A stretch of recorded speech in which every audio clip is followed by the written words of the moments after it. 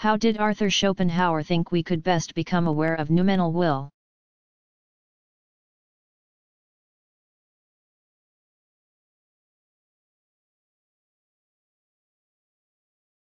Through aesthetic experience, especially of nature and music, we can become aware of the noumenal world. Schopenhauer's theory of nature appreciation is a modification of Immanuel Kant's 17241804 notion of the sublime. Schopenhauer thought that there is tranquility in the experience of the beautiful,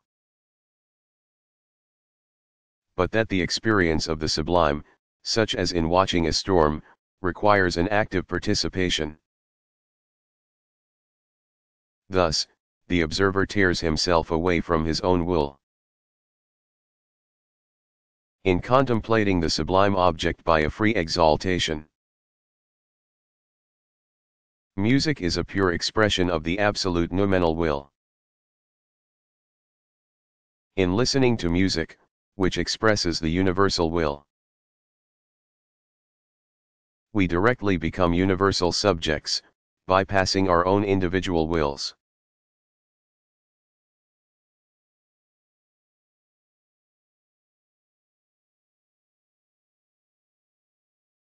How did Imre Lakato's research program reconcile Popper and Kuhn's work?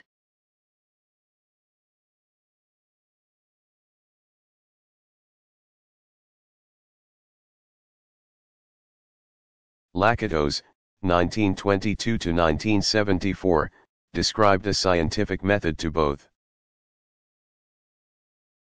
allow for progress and explain how science had developed. Instead of talking about theories, he introduced the notion of a research program, which consisted of both theories and accepted research practices in a given field. Every research program has a core, or protective belt, of claims that could not be falsified. Degenerating research programs have growing protective belts and fail to predict new facts or create new projects for discovery. They survive by adding ad hoc hypotheses. Progressive research programs are able to support new projects of discovery that do not produce vast amounts of falsifying data requiring revision of the core. They do not significantly rely on ad hoc hypotheses. The way that Lakatos reconciled the discrepancy between Popper and Kuhn's account of science was to shift ground from the static relationship between facts and theories to the dynamic nature of scientific practice. Popper's view was that scientific truth changes when theories are falsified, whereas Kuhn thought that theories were not falsified so much as overthrown. Lakatos made scientific practice, rather than beliefs about the truth of theories, his subject.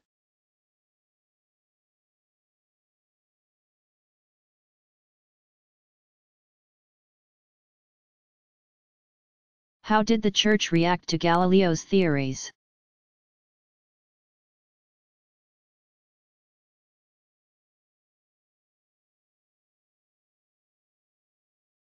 In an act that remains famous to this day, the Inquisition ordered Galileo, 1564–1642, to recant his theories and placed him under house arrest during the last decade of his life. Before that time, however, Cardinal Bellarmine tried for years to persuade Galileo to accept a compromise.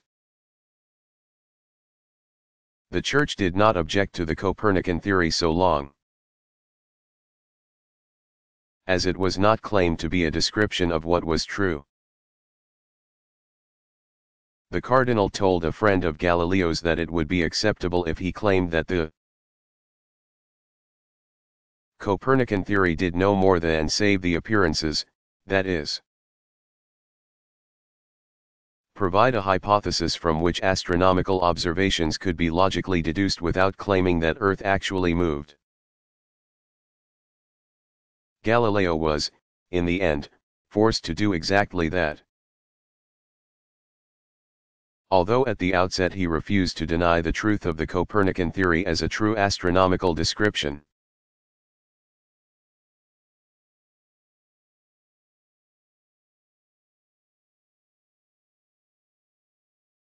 What was Edmund Husserl's phenomenological method?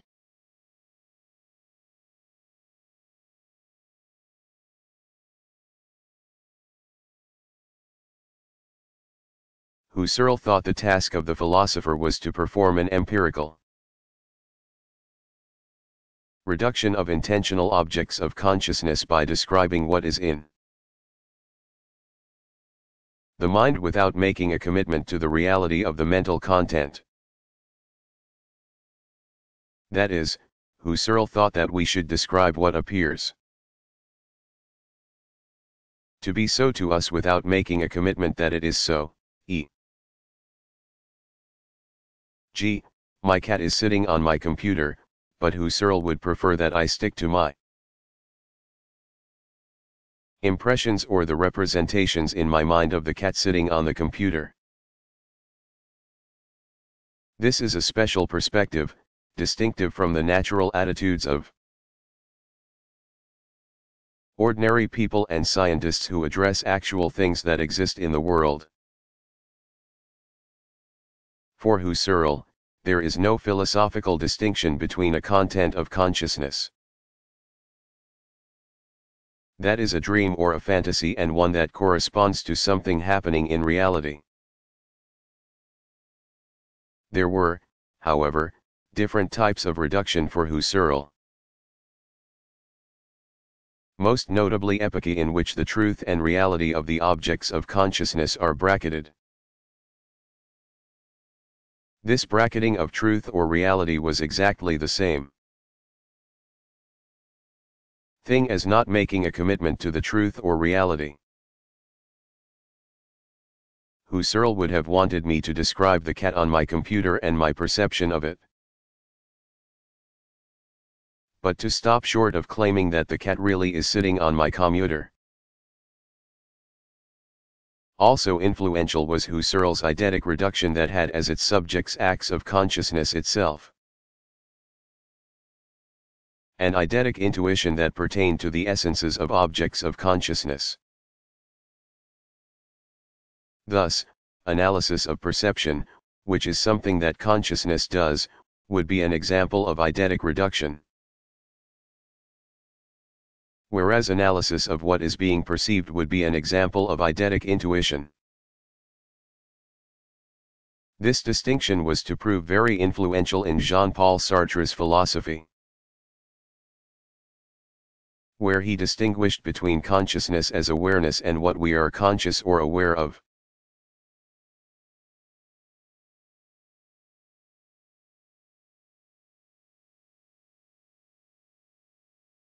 Who was Aspasia of Miletus?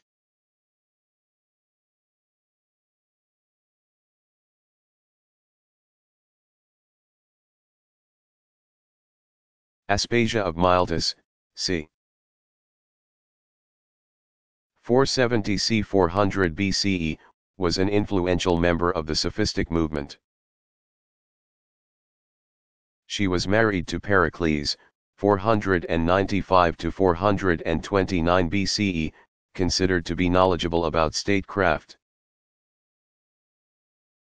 and was said to have taught Socrates himself rhetoric. When she was put on trial on charges of impiety, her husband secured her acquittal.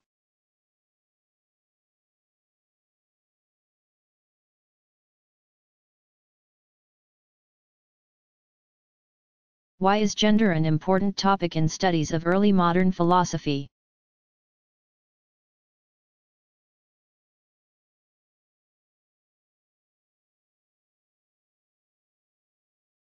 Social and family life, generally, and ideas about the sexes were so different in the 17th century compared to our own that they should not be overlooked as an important background to the beginnings of modern philosophy. Interestingly, all the well-known 17th-century philosophers Descartes, Spinoza, Leibniz, Hobbes, and Locke were bachelors their entire lives, as were the great majority of their colleagues in philosophy and the sciences.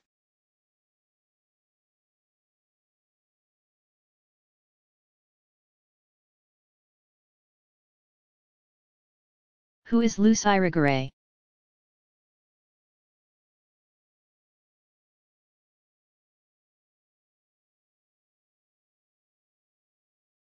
Luce Irigaray, 1932, was born in Belgium and attended Jacques Lacan's psychoanalytic seminars in the 1960s. She is famous for having written, "Sexual difference is probably the issue in our time which could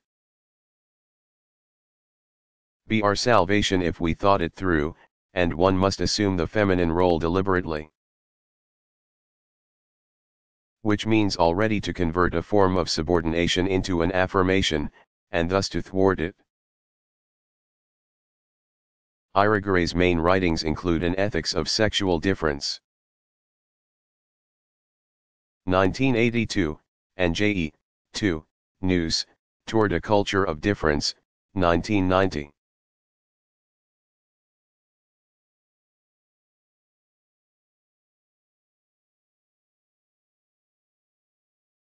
How did John Stuart Mill define the difference between higher and lower pleasures?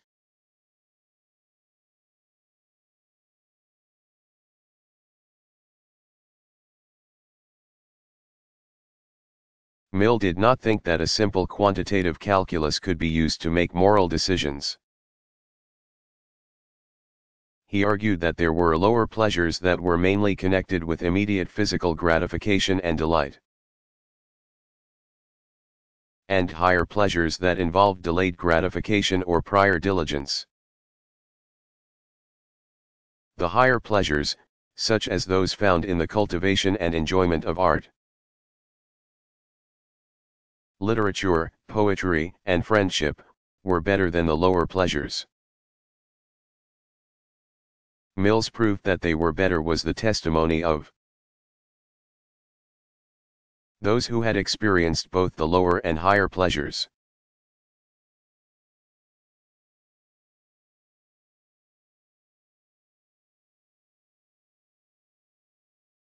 Who was Thomas Hobbes?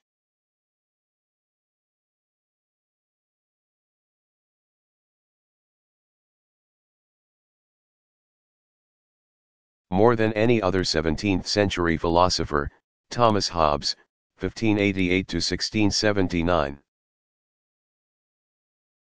directly applied the atomism and materialism of the science of his day to metaphysics. Hobbes believed that everything in existence was caused by matter and motion. He was one of René Descartes, 1596 to 1650, early critics and was considered an atheist by his peers. Hobbes is most famous for his description of the natural condition of mankind as solitary, poor, nasty, brutish, and short.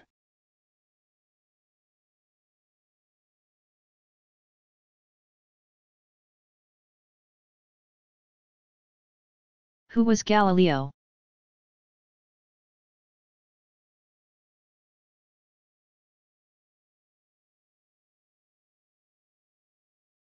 Galileo Galilei, 1564 to 1642, was an Italian natural philosopher, physicist, and astronomer. He defended the Copernican system in dialogue concerning the two chief world systems, which included a series of arguments against Aristotelian astronomy. Most strikingly, he argued that the heavens and earth had the same kind of motion and that it was not necessary to postulate a teleological or goal-driven system for celestial movement. That is, it was not necessary to claim, as Aristotle had done, that the movement of the heavenly bodies was caused by what they were striving for.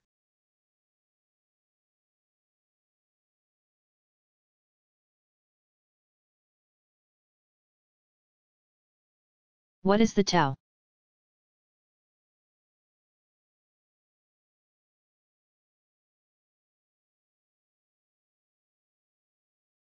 The Tao, or way, advocated by Confucius involves appropriately performing one's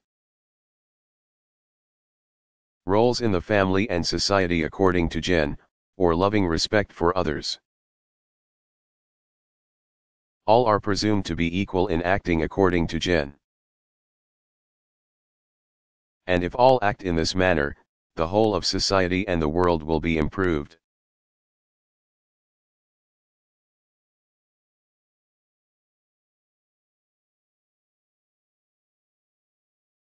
Did any of the early modern male philosophers consider the position of women in their writing?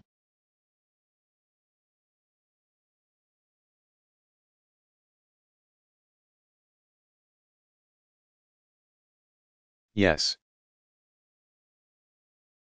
René Descartes, 1596–1650, deliberately wrote his Discourse on Method, 1637, in French. In part so that women, who were not usually taught Latin, would be able to read it. Hobbes considered women to be just as strong and free as men in the original state of nature, and talked about their consent being necessary to enter into marriage. He also referred to the power of women when he called them Lord Mothers, to whom their children were obligated if they had nurtured and raised them, instead of abandoning them to fortune. John Locke, 1632–1704, thought that the doctrine of the divine right of kings, which was based on heredity from Adam, simply left out the existence of female parents. He described marriage as a partnership for the sake of procreation and raising children, and suggested that once children were grown, the husband and wife could go their separate ways if they chose. In his Thoughts Concerning Education, 1693, written in response to his cousin's questions about how young men should be raised, Locke wrote that girls should receive basically the same education as boys.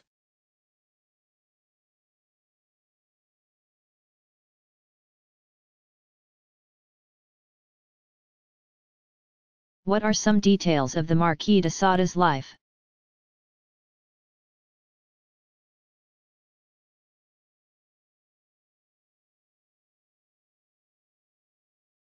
De Sada was born in the palace of Condat. His father was a count, his mother a lady-in-waiting to the princess.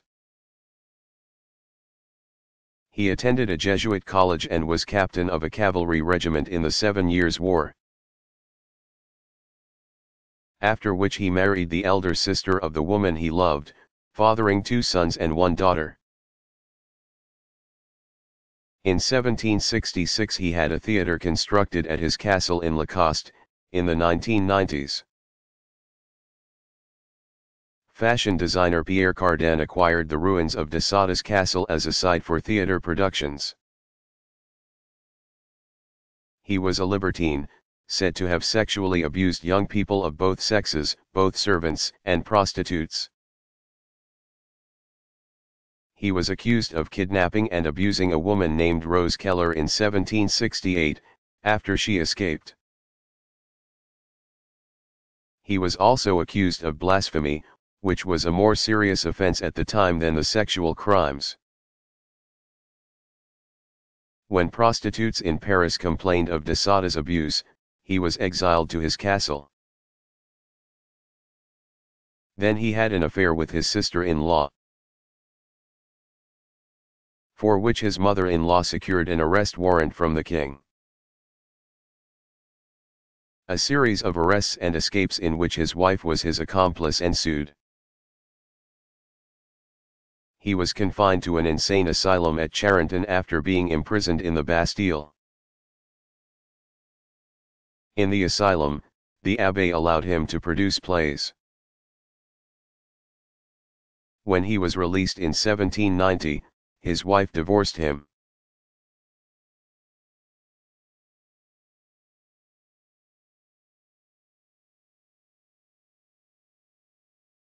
How did George Berkeley's theory of vision relate to the concept of matter and physical existence?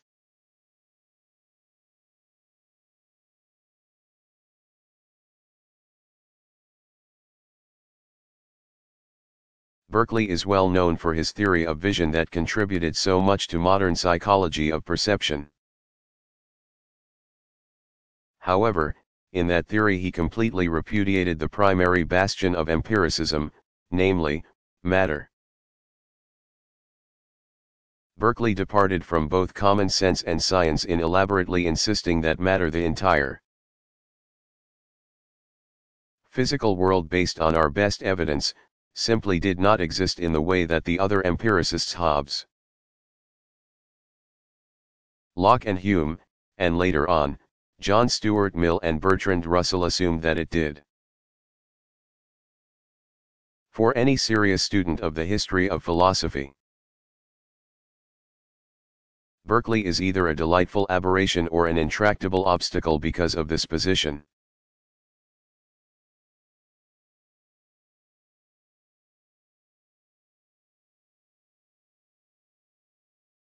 What general philosophical problems does environmentalism pose?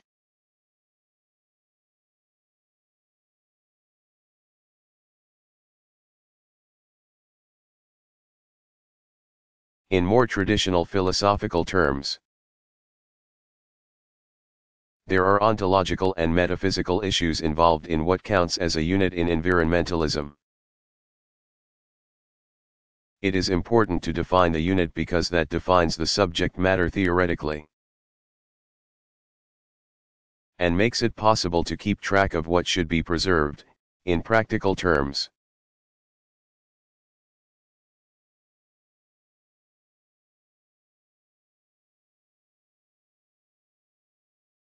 What was the Native American philosophical tradition?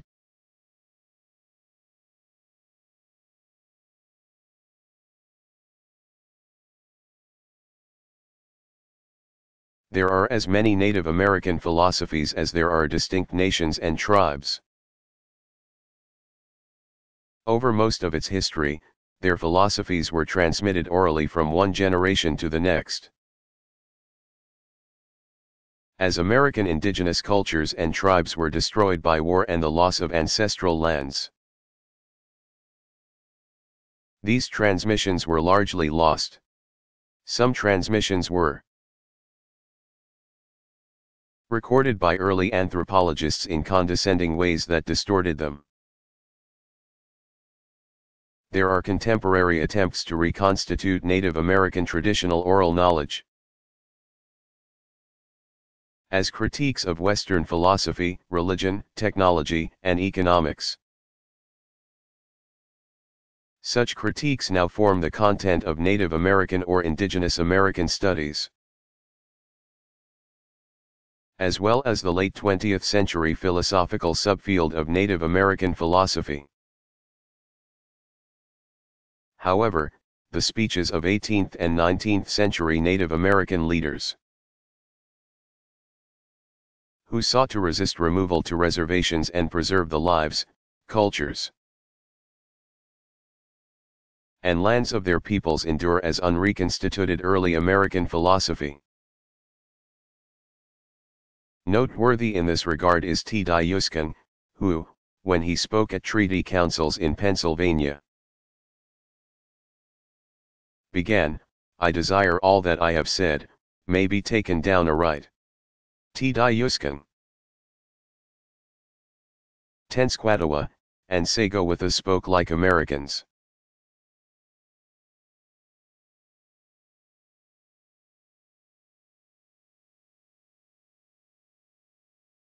What is the problem caused by intersectionality?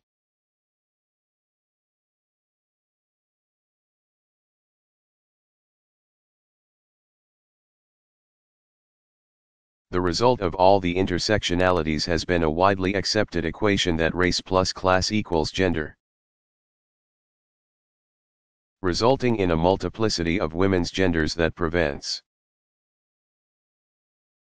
the possibility of women working together or even identifying in the same way. And the result of that is an unspecified number of feminisms.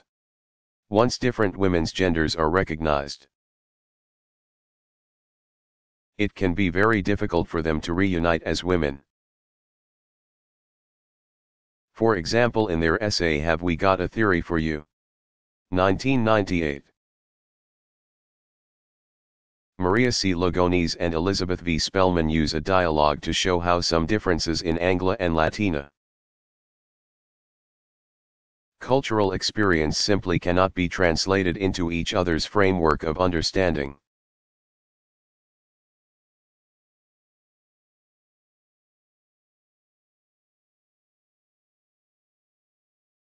What were Ralph Waldo Emerson's requirements for a scholar?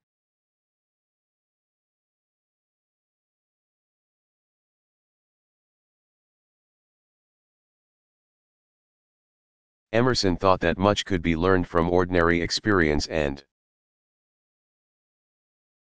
that spirituality was not separate from what was familiar or common. He did not have a high opinion of American academic philosophers, dismissing their thought as derivative, but he did posit necessary conditions for a scholar. These are, closeness to and experience with nature, knowledge of the past, and action as the clearest expression of thought. Emerson wrote that thinking is a partial act, but living is a total act.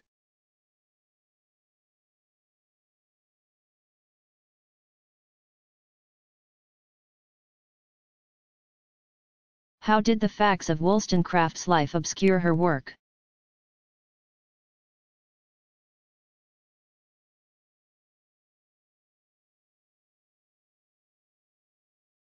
Mary Wollstonecraft's life was tumultuous in a way that was shocking to her peers and many later thinkers. Her husband, the philosopher William Godwin, 1756–1836, wrote the memoirs of the author of A Vindication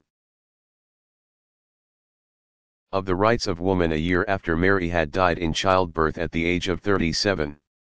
Godwin, the founder of modern anarchism, was vilified by the poet Robert Southey for the want of all feeling in stripping his dead wife naked.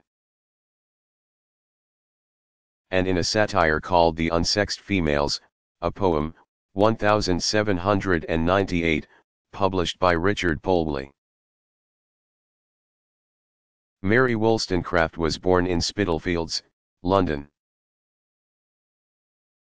and her father squandered their money and took over her own small inheritance. He drank excessively and beat Mary's mother. Her sisters, Everina and Eliza, were also to have unhappy marriages. In her teens, Mary became friends with Jane Arden, whose family had intellectual interests, and Fanny Blood, with whom she later started a school in Newington Green, which was known as a dissenting community. Blood married, became ill, and died. The school fell apart, and Wollstonecraft worked as a governess, leaving after a year when she decided to support herself by writing. This was a very daring ambition for a woman at the time, and Wollstonecraft called herself the first of a new genus. In London, she was assisted by the publisher Joseph Johnson. She became part of a circle that included Thomas Paine and William Godwin, and supported herself by translating French and German texts after learning those languages. She had an affair with the married artist Henry Fuseli. who rejected her when his wife refused a Platonic ménage à trois. She then wrote Vindication of the Rights of Men, 1790, followed by Vindication of the Rights of Women. 1792, and traveled to France a month before Louis XVI was guillotined. There she fell in love with the adventurer Gilbert Imlay, with whom she had her daughter, Fanny. Imlay rejected Mary, and when she returned to England she twice tried to commit suicide. Eventually, she became romantically attached to Godwin and they married so that their child would be legitimate, though they lived in separate houses. Their daughter, Mary, became Mary Shelley, the author of Frankenstein. Fanny committed suicide at the age of 22.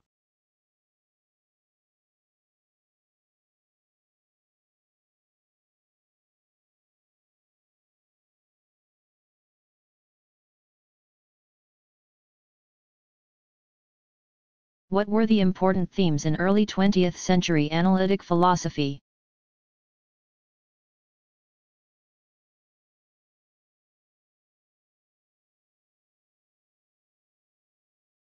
Analytic philosophy before World War II began with a rejection of British idealism via G. E. Moore's, 1873–1958, well-received common-sense philosophy and a new rigor in theories of meaning. Introduced by the empiricist Bertrand Russell, 1872–1970. The doctrine of logical atomism, as developed by Russell and Ludwig Wittgenstein. 1889–1951, flourished for a while. Logical atomism was dependent on truth-functional logic for its explication. In other words, analytic philosophers generally turn to logic as the science par excellence that set the standard for philosophy.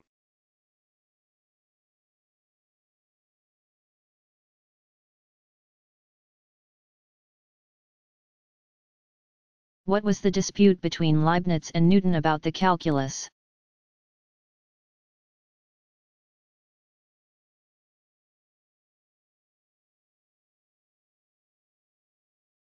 Gottfried Leibniz was very sociable intellectually, and welcomed a free and cooperative exchange of ideas. Toward the end of his life, though, he was greatly distressed by the claims of Isaac Newton's, 1643–1727. Advocates that he had in effect plagiarized the discovery of the differential calculus from Newton. Leibniz reported that when he was in England in 1637 he was told about Newton's work on the calculus and wrote to him. Newton replied through an intermediary, although he wrote about the binomial theory, and included only the following sentence, in Latin, about the calculus, flux ions. The words of the sentence were presented by Newton, in code, as follows.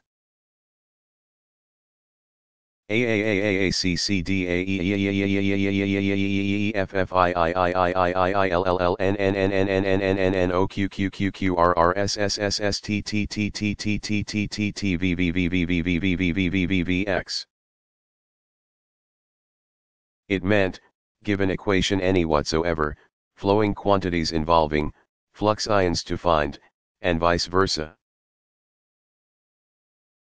No one has ever been able to make sense of what Newton wrote Leibniz.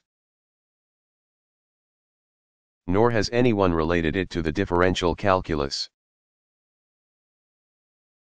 Although the string of letters are sometimes quoted to illustrate how unreasonable Newton was. Leibniz then invented a differential calculus on his own. Showed it to Newton's intermediary, and in 1684 published his method. By 1695, Newton's followers were accusing him of plagiarism.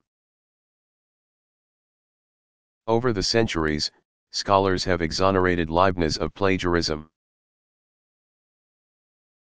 The conclusion has been that they each independently invented the calculus and that Newton did so first, although Leibniz published first.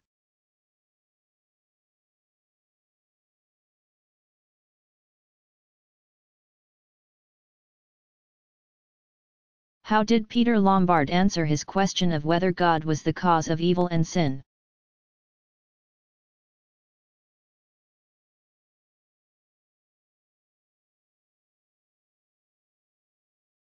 God is of course good and has a good nature. Out of this good nature, God created an angel. This angel became evil after God created him and passed his evil on to man. Evil in man resulted in sin. God was therefore not the first cause of either human evil or sin. Lombard's explanation is similar to how we would explain how a good parent has a bad child at some point. The creation or offspring is morally responsible for itself, and Lombard located that point originally in an angel. Lombard, c. 1095–1160, wrote about this and other issues in his 4-volume Book of Sentences. 1145–1151, that soon became a standard text for theological training that was in use until the mid-1200s. Others would begin with his work and then develop their own ideas on its basis.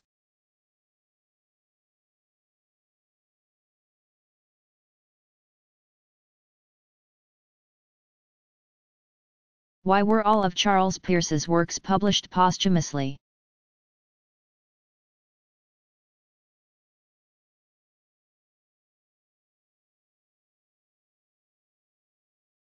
Peirce neither published nor prepared for publication the greater part of his work. When he died, his widow, Juliet, sold his papers to the Harvard University Philosophy Department for $6,000. Josiah Royce, 1855–1916, was supposed to supervise their organization, but he died 2 years later. Many of the papers were subsequently lost, misplaced, allowed to become disorganized, or simply taken. The late mathematics historian Caroline Isola, while conducting some research, chanced upon a trunk of Peirce's writings in the mid-1950s in a corner of the basement of Widener Library. The first edition of Peirce's collected papers was put together by Charles Hartshorne, Paul Weiss, and Arthur Burks during the 1930s. Critics have deemed this collection arbitrary and not truly representative of Peirce's thought, because it makes Peirce seem unnecessarily obscure and does not clarify the progression of his ideas.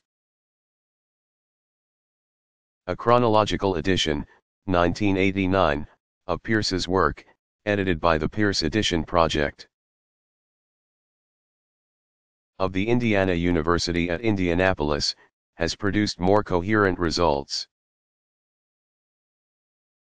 Covering the period from 1857 to 1886. 2 other well-regarded efforts are Peirce's Cambridge Conferences, Lectures of 1898, 1992, and Peirce's Harvard Lectures on Pragmatism of 1903, 1997.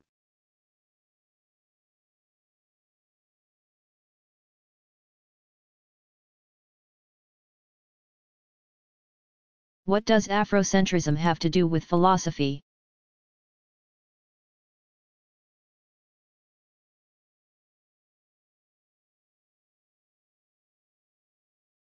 African philosophy is of interest to philosophers as a theoretical system of thought. Also, some philosophers have accepted the challenge raised by Afrocentrism. That Western philosophy has excluded the intellectual perspectives of Africans.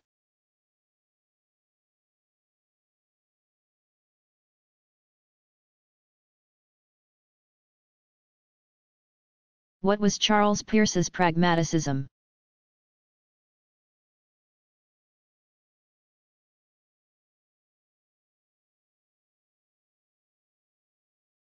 Peirce's starting point in his pragmaticism was his activity and self-identification as a scientist. Peirce thought that philosophy was philosophy of science and that logic was the logic of science. As a pragmaticist, Peirce is best known for two articles, The Fixation of Belief and How to Make Our Ideas Clear.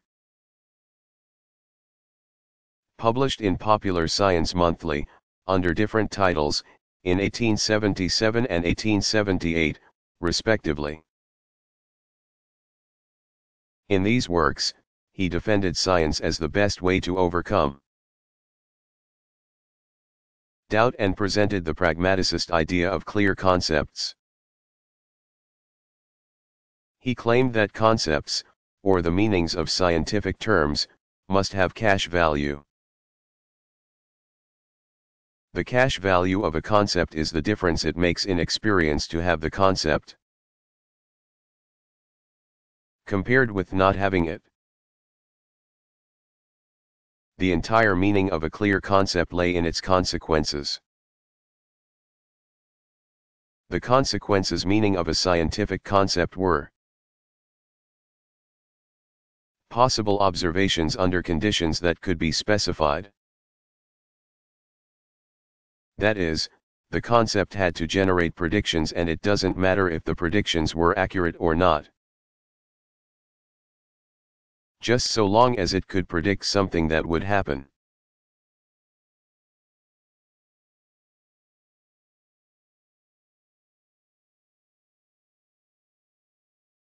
What was Johann Gottlieb Fichte's political philosophy?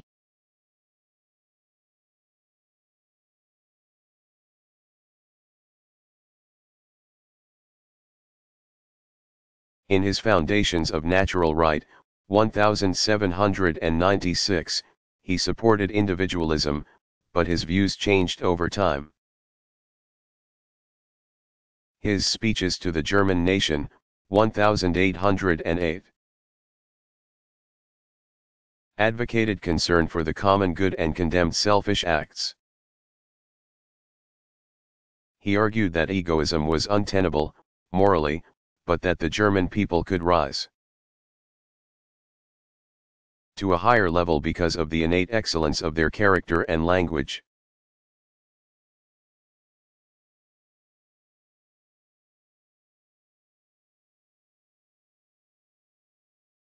How did the British Royal Society come about?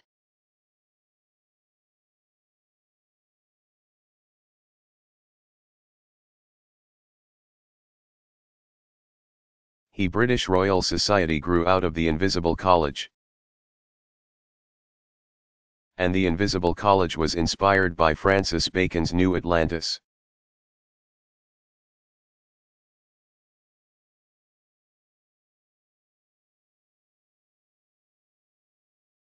What is Latin American philosophy?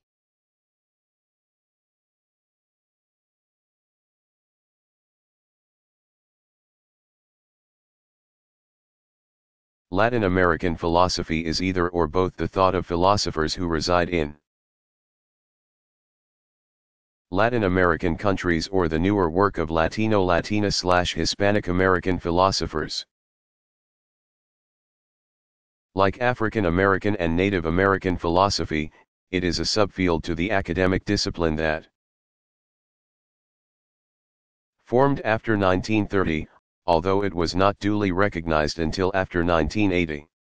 Contemporary considerations of philosophy in Latin America. Written by philosophers who also reflect on the Latino/Hispanic American Experience include the following books: Linda Alcoff and Eduardo Mendieta. Thinking from the Underside of History, Enrique de Cell's Philosophy of Liberation, 2000, Jorge J. E. Gracia, Mireya Camurthy, editors. Philosophy and Literature in Latin America, 1989, Jorge J. E. Gracia and Elizabeth Millen Zabert. Editors, Latin American Philosophy for the 21st Century, The Human Condition, Values, and the Search for Identity, 1989, Eduardo Mendieta, Global Fragments, Critical Theory, Latin America and Globalizations. 2007, Susanna Nuxitelli, Latin American Thought, Philosophical Problems and Arguments, 2002. And Ophelia Schutt, Cultural Identity and Social Liberation in Latin American Thought, 1993.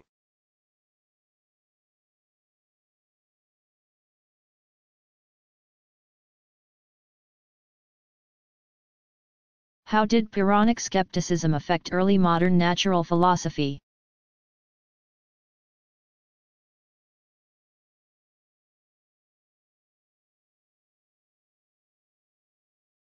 If there could be no certain knowledge about the world,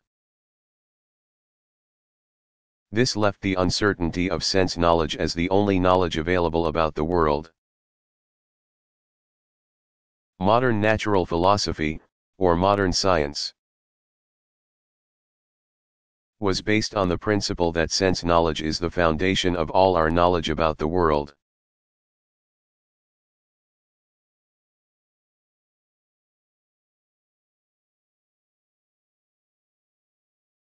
Why did philosophy start in ancient Greece?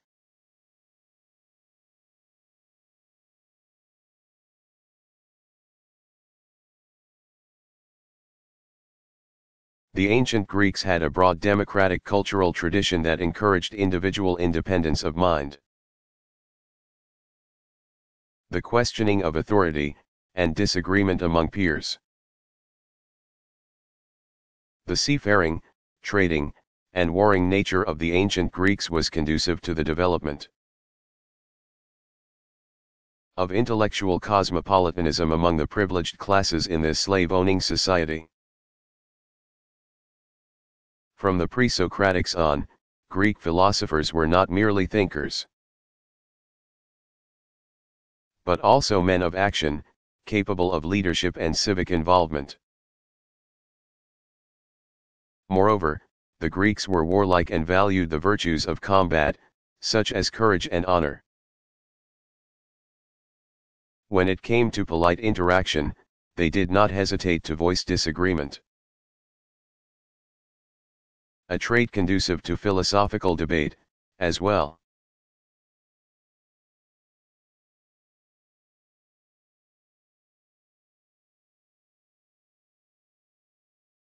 How was skepticism related to the scientific revolution?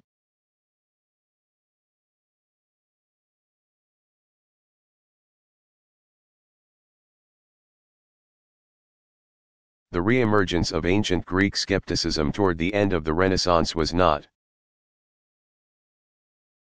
at first, related to the rise of scientific inquiry. Rather, Catholic and Protestant theologians used skepticism as a tool to further argue their positions during the Reformation and Counter-Reformation. And Catholics also used it to affirm mysticism and simple faith as the paths to real knowledge.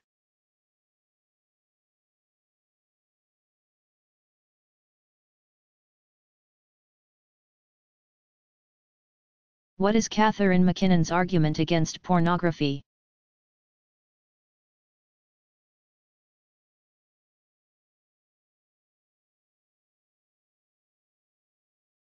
According to MacKinnon, pornography not only exploits and objectifies those women who are its subjects, but it also expresses and supports the overall oppression of women in society. the subordinate status of women in pornography, as well as the violence against women depicted in so many of its forms, is part of an unjust sex-gender system.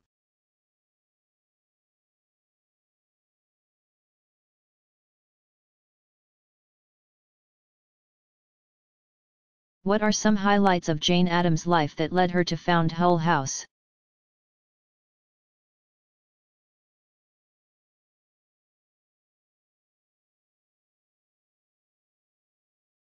Addams' father was a mill owner and politician in Cedarville, Illinois.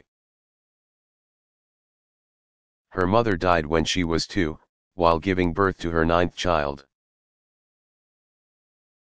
Addams attended Rockford Seminary, a women's college, failed in medical school, and became depressed for a decade, during which she traveled throughout Europe. Along the way she visited London's Toynbee Hall, which was a young men's community that helped poor Jewish and Irish immigrants in East London by working within these people's neighborhoods. Addams resolved to duplicate this plan,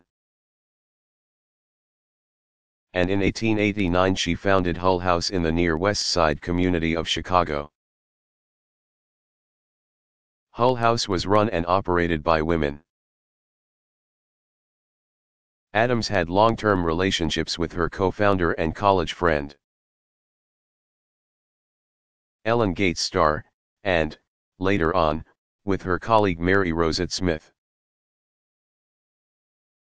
Addams' work at Hull House, and other settlement houses based on it, made her well known. She became a very popular public speaker. She was involved in the founding of other progressive organizations, such as the National Association for the Advancement of Colored People, the American Civil Liberties Union, and the Women's International League for Peace and Freedom. Former President Theodore Roosevelt asked her to second his nomination for the presidency by the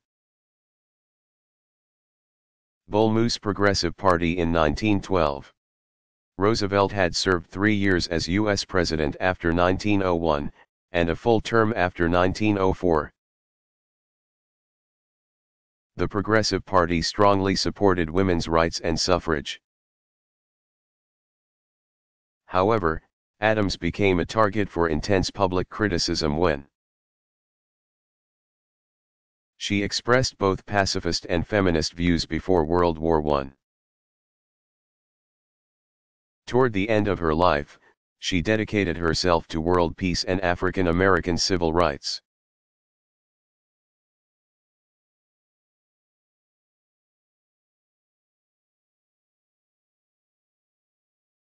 Was there only one kind of religious life for Søren Kierkegaard?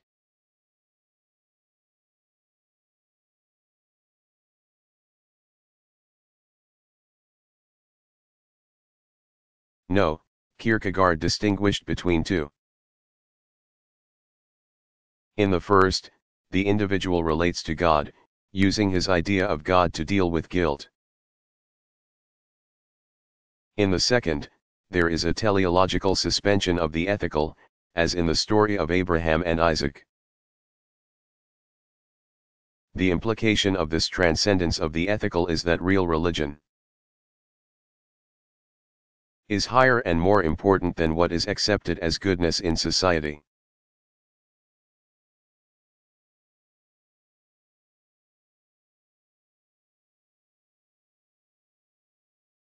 What was Gottlob Frege's main innovation in the philosophy of logic?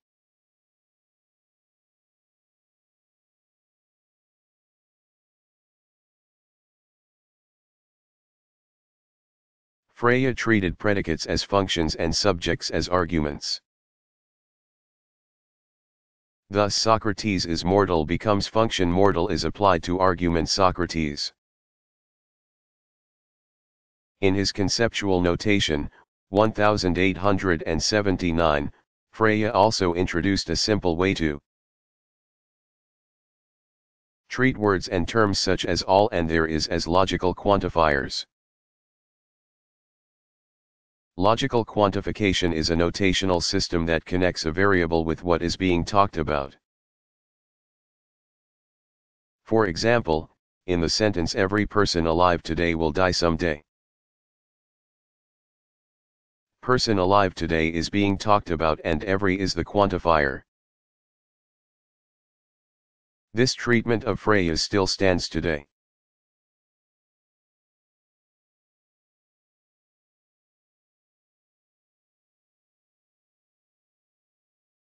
What is anarchism?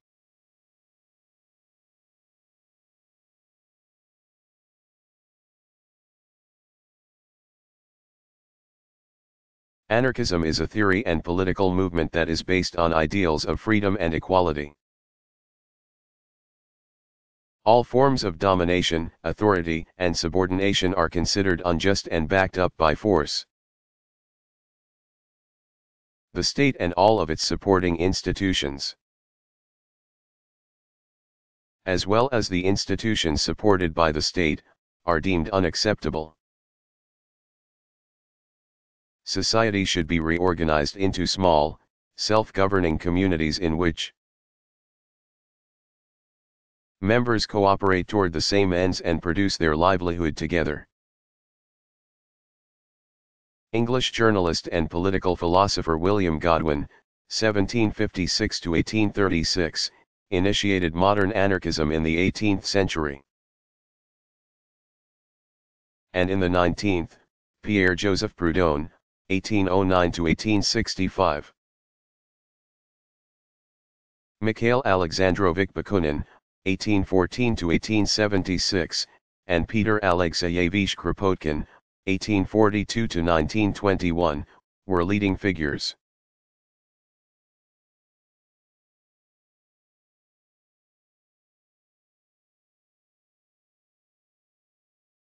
What was Arthur Schopenhauer's influence?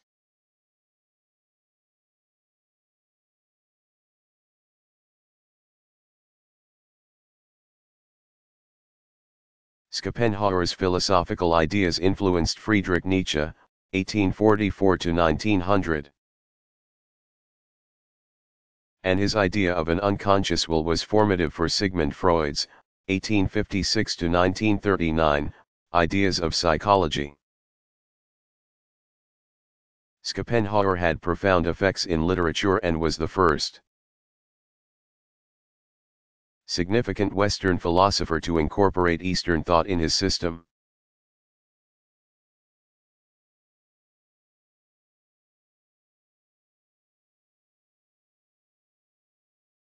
What were Voltaire's main contributions to philosophy?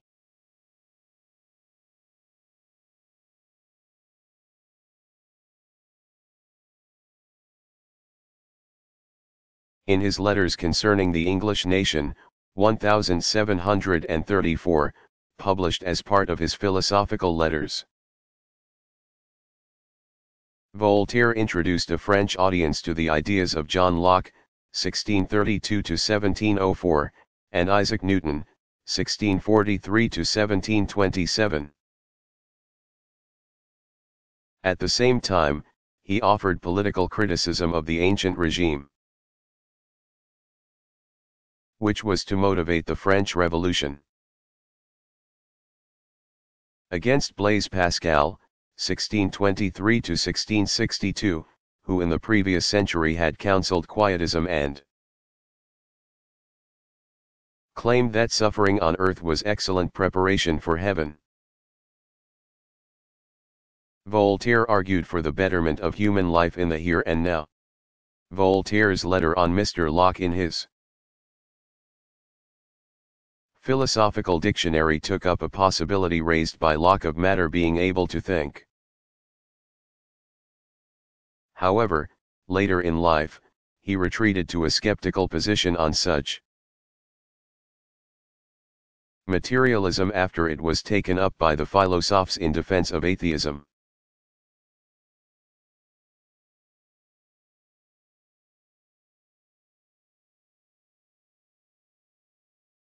What was Wilfrid Sellars' idea of functionalism?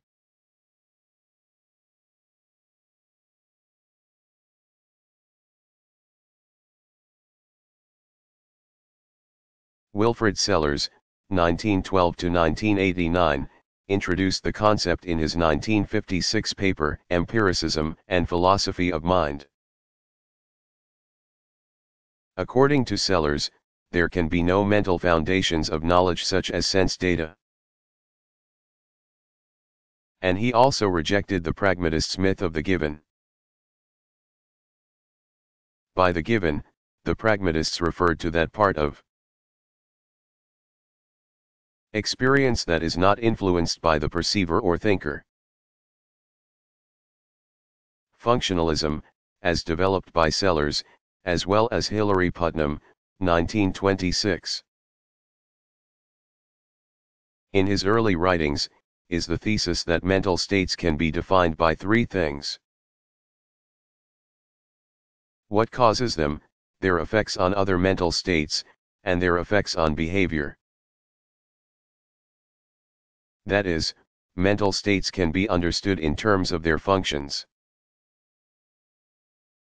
which operate like the software of a computer.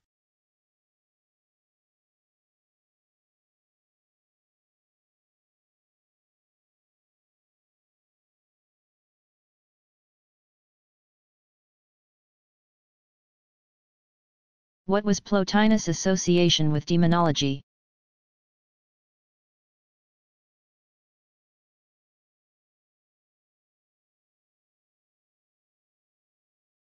In his biography of Plotinus, 205 to 270, Porphyry, 233 to 309, wrote the following. An Egyptian priest came to Rome once and made acquaintance with Plotinus through a friend.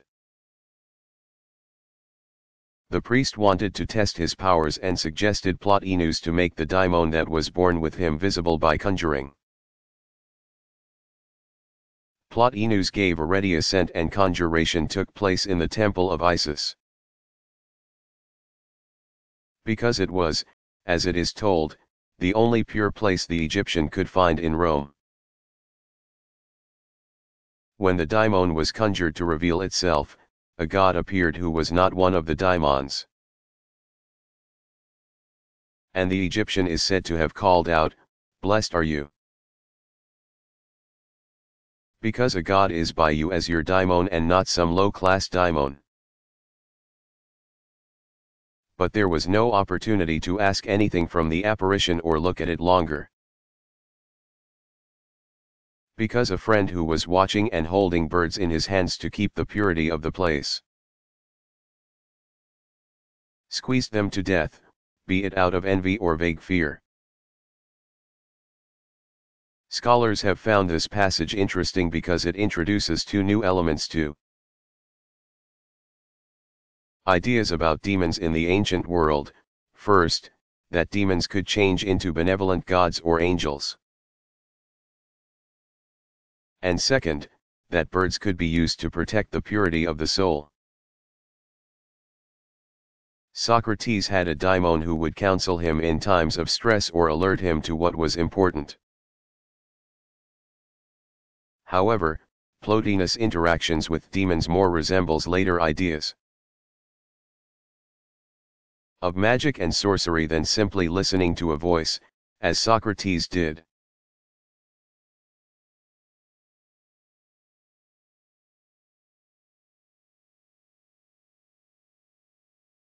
Did Rousseau support a free society?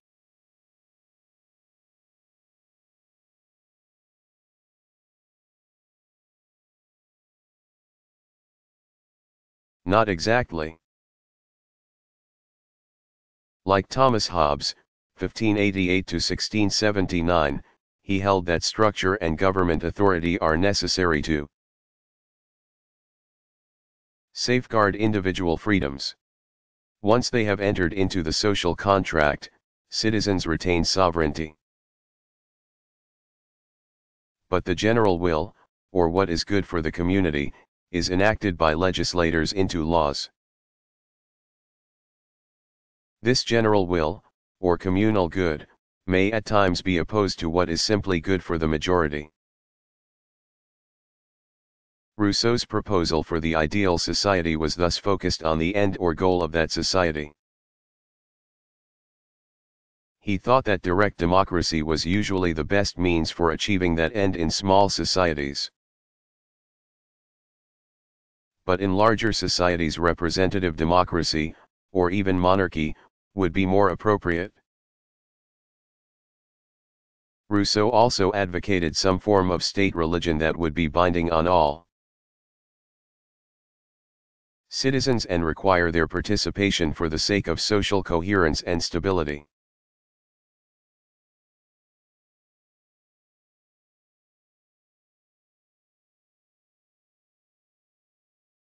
What was Gottlob Frege's landmark insight about meaning?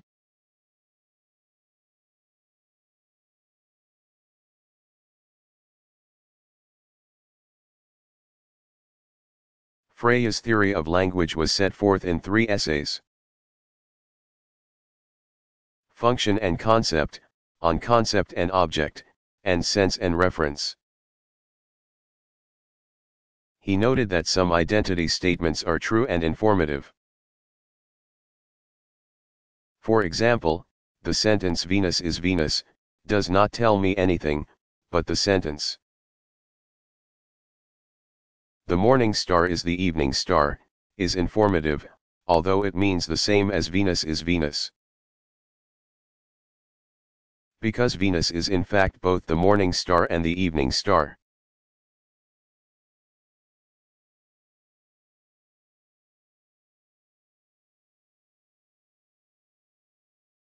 What were the ideas of the main religious existentialists?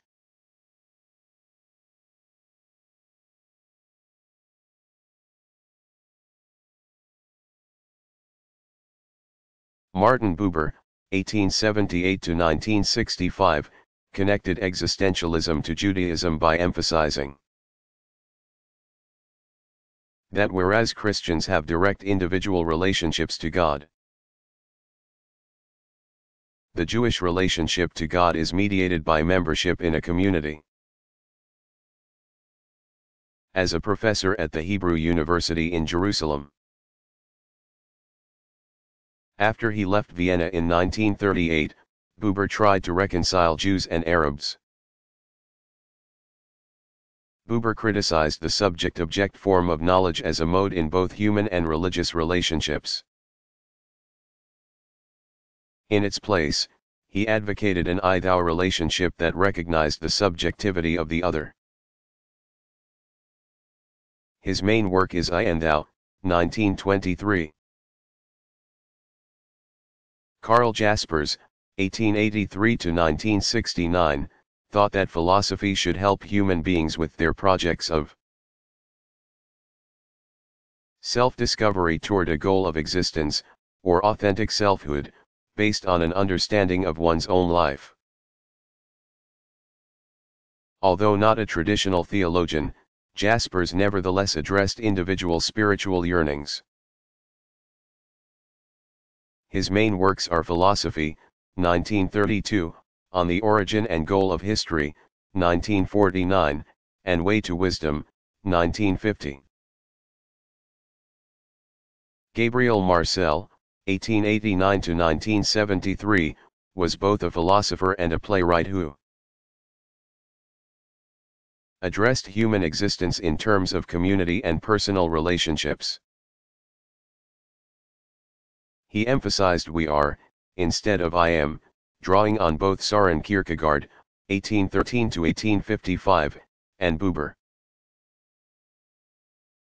He also approached philosophy as a Bergsonian intuitionist by relying on his immediate insights for his views,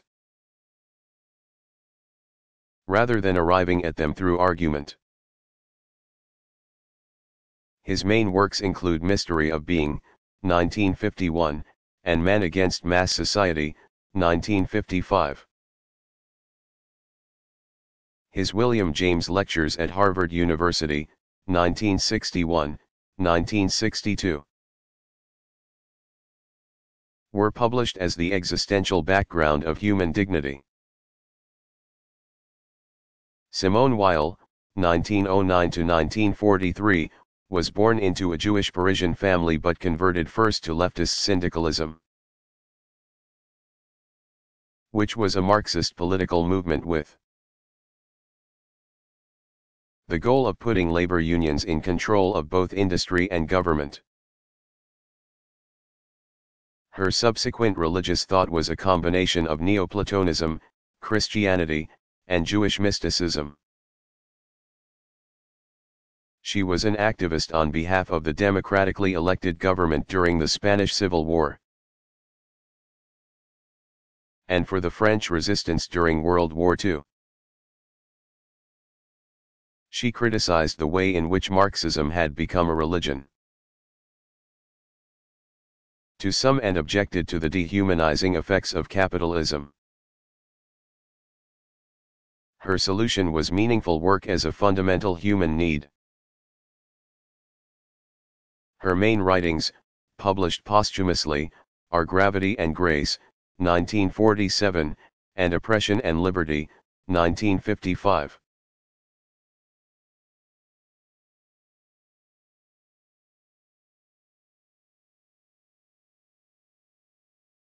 Who was William James?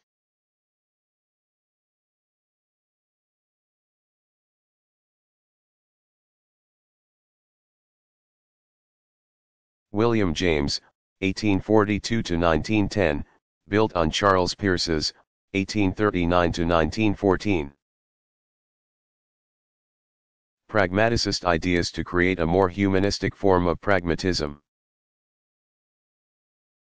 James was also the founder of modern psychology as a science independent of subjective introspection. His principal works include The Principles of Psychology, 1890, The Will to Believe, and other essays in popular philosophy. 1897, The Varieties of Religious Experience, 1901–1902, and Pragmatism, 1907.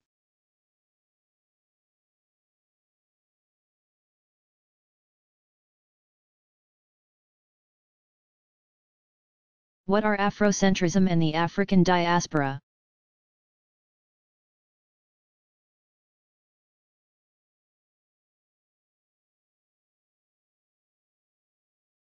In the United States, Afrocentrism begins with the premise that American slaves and through intergenerational cultural inheritance, if not a now untenable biological essentialism, their descendants came from Africa. At the time when the original slave populations were kidnapped from Africa, Africa had fully developed religions, cultures, cities, and civilizations dating before ancient Western philosophy. The involuntary implantations of Africans, as slaves, in the Americas and Europe resulted in a forced scattering, or diaspora, from those African origins. The reclamation of their African heritage on the part of African Americans results in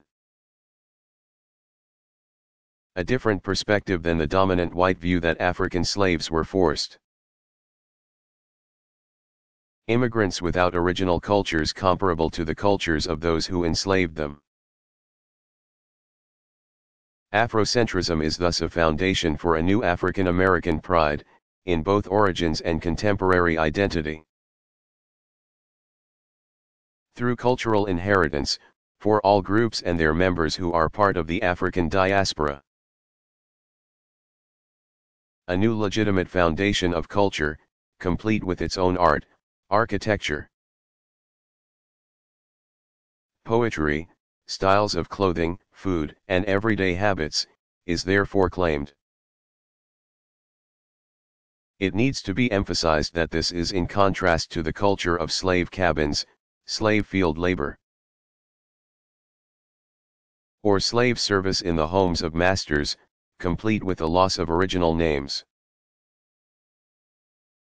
on through the oppressively degrading conditions of segregation, disproportionate incarceration, ghetto living conditions, the destruction of traditional black nuclear families and neighborhoods, and a general sense of being both the cause and object of America's unique race problem. Afrocentrism is thereby a perspective of encouragement and racial uplift. Sources on Afrocentrism include Martin Bernal's Black Athena, The Afro-Asiatic Roots of Classical Civilization, 3 volumes, 1987 to 2006, Lewis R. Gordon's Her Majesty's Other Children, Sketches of Racism from a Neocolonial Age, 1997, and Molefi Asante's The Afrocentric Idea, 1987.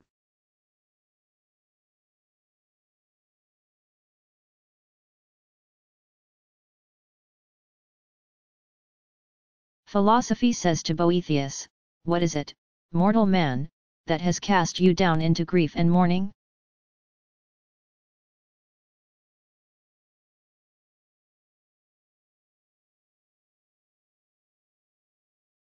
You have seen something unwanted, it would seem, something strange to you. But if you think that fortune has changed towards you, you are wrong. These are ever her ways, this is her very nature. She has with you preserved her own constancy by her very change. She was ever changeable at the time when she smiled upon you, when she was mocking you with the allurements of false good fortune. You have discovered both the different faces of the blind goddess. That Boethius could have an angel appear to him is an occurrence with roots in Neoplatonist theurgy, or magic.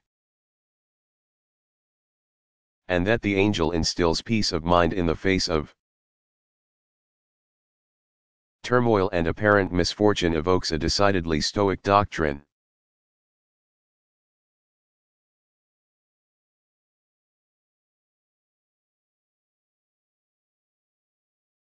What was Immanuel Kant's second formulation of the categorical imperative?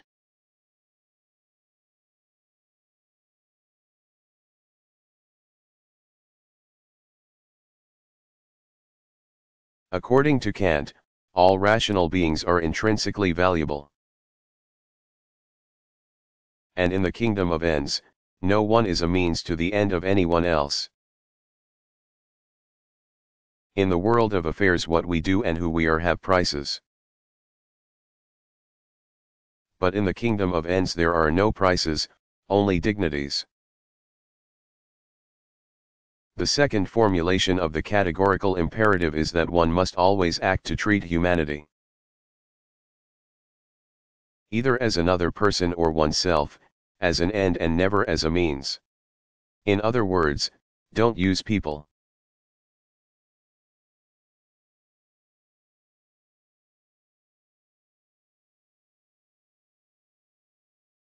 What was Aristotle's main contribution to Western philosophy?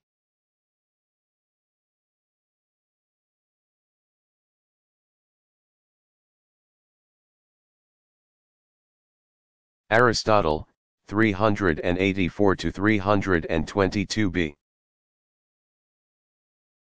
CE, curbed the strain of intellectual mysticism that had been inaugurated by Parmenides. C 515 to 450 BCE, and he formalized common sense in ways that checked the speculative excesses of his teacher.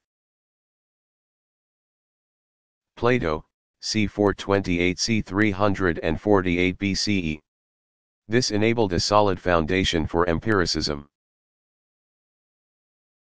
or knowledge based on sensory observation and direct experience. Aristotle accomplished his task via encyclopedic accounts of the existing knowledge of his day,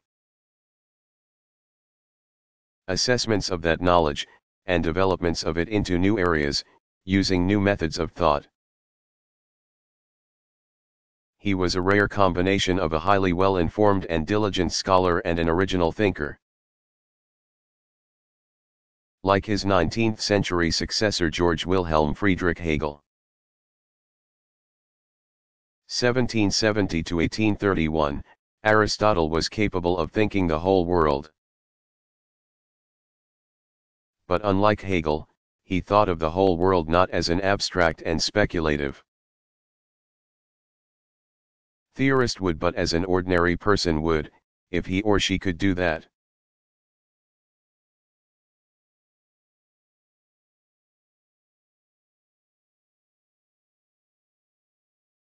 What was Gilles Deleuze like as a person?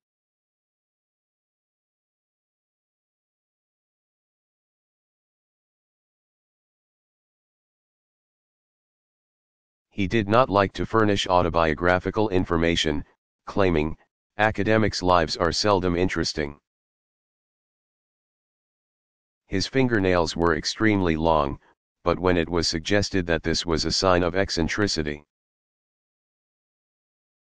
he replied, I haven't got the normal protective whorls, so that touching anything, especially fabric, causes such irritation that I need long nails to protect them. In the same interview he said that the fact that he did not travel did not mean an absence of inner journeys.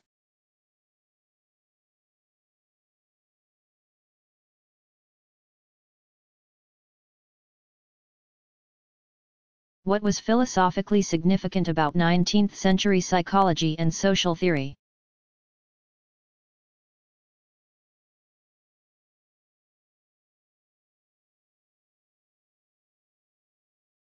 In the 19th century, the foundations were laid for psychology and sociology to develop as distinct fields separate from philosophy. The reasons for their separation are differences in subject matter as well as methodology.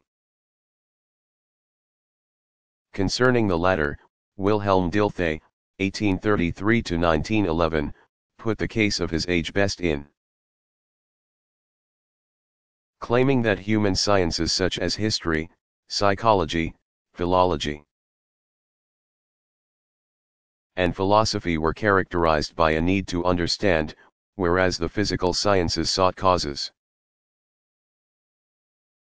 However, in the 20th century, quantitative methodology and experiments in search of causes were to characterize important parts of both psychology and sociology. Quantification and causal explanation were also to characterize economics, which did not become distinctly independent from political philosophy, sociology, and philosophy until the 20th century.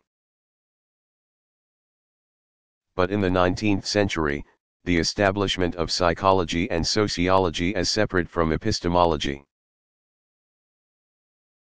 ethics, and political philosophy, as well as revolutionary critique, was a major achievement.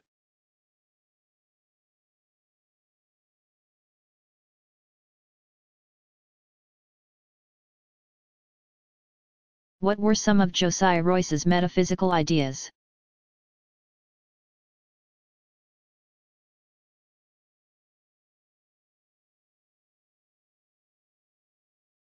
Royce's metaphysical system was intended to solve the problems posed by a religious worldview. He believed that what exists is a totality of everything that is known, so that the nature of being can be understood by understanding how it comes to be known. Although knowledge starts with data from the senses, to arrive at the idea of a public object, as well as a past and future, transcendence is necessary. Transcendental judgment is not isolated, but part of a system of judgments. Such a system can account for error as a failure to define an object. An idea is a purpose that seeks an object, but the object in turn clarifies the original idea. The infinite is real, because the absolute, which is one, represents itself along with everything else that mirrors it.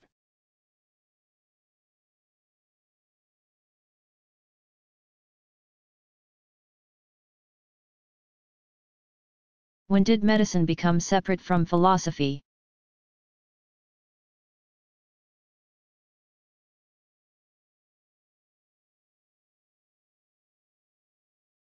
Although Hippocrates of Kos II, or Hippocrates of Kos, c. 465 to 370 BCE, is credited with being the father of medicine, Aristotle and Theophrastus. 371 c. 287 BCE, wrote about Alcmaeon of Croton as the founder of medicine during the second half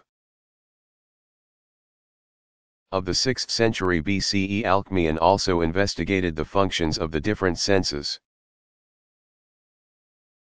Because the process of understanding was similar to the rotations of the stars,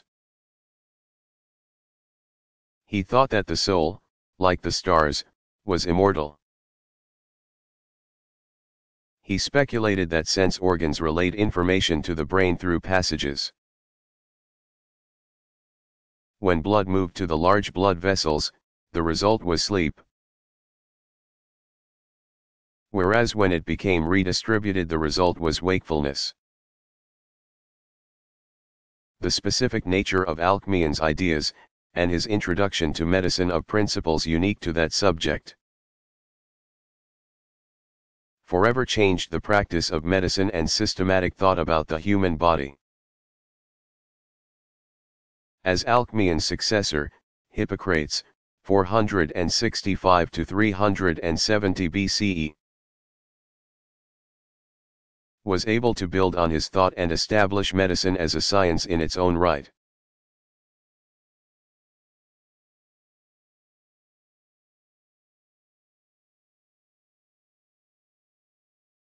What was Hobbes' belief about free will?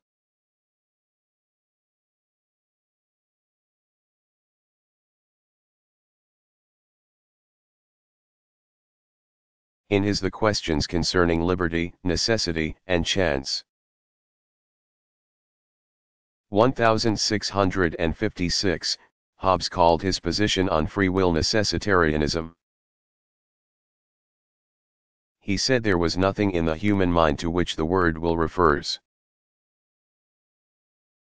In other words, there was no will. But there is desire.